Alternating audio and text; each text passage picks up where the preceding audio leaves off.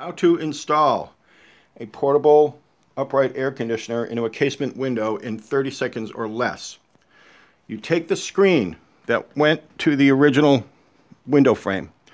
You then take it out, take this piece here that you came with your box, a square piece, and wrap the whole thing in cellophane. Then you cut a hole on this side of it, on the other side of it. You might need to wrap it one or two times to secure that in there. Attach that to your portable air conditioner, and that is the redneck way, in 30 seconds or less. And you can actually make it look a little neater than that. And it's actually fairly secure, and it keeps bugs out.